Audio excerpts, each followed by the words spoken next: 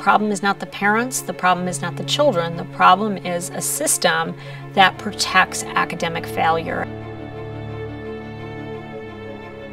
Parents are literally fleeing their zone schools as they vie for seats in charter schools.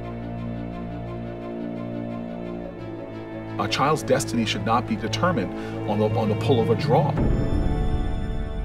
Every year we wait to offer parents the choices they deserve is a year in which children's futures are destroyed.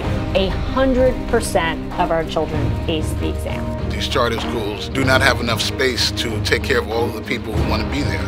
The United Federation of Teachers is trying to halt the progress and put the interests of adults above the interests of children. Y'all are not welcome here!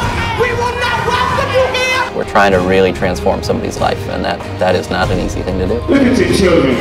They want to become doctors. They want to become maybe the next president. I am Barack Obama. You look a little bit like him in that suit. I feel a lot like him.